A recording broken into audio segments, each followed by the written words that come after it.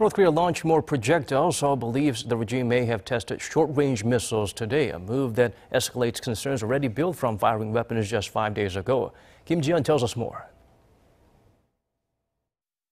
South Korea's Joint Chiefs of Staff confirmed North Korea had fired 2 projectiles presumed to be short-range missiles from the Kusong region in Pyonganbuk-do Province at 4:29 and 4:49 p.m. local time on Thursday in the direction of the East Sea, with flying distances of some 420 kilometers and 270 kilometers each.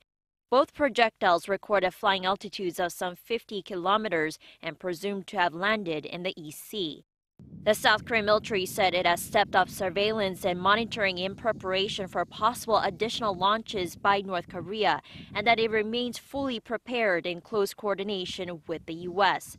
Initially, the military has said that the launch originated from the province's Sinori region, some 40 kilometers away from Kusong.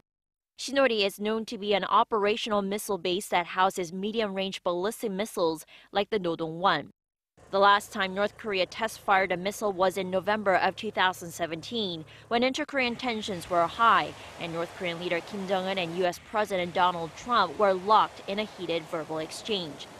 As for last week's projectiles, the launch was confirmed by South Korea's Joint Chiefs of Staff to have involved a new type of tactical guided weapon, as well as 240 and 300 millimeter multiple rocket launcher systems.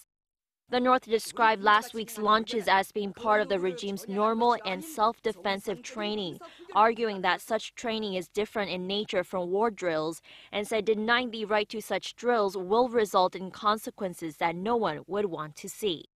Thursday's firing is expected to raise the issue of whether North Korea had violated a series of United Nations Security Council resolutions that ban North Korea from testing ballistic missiles. Kim Ji-yeon, Arirang News.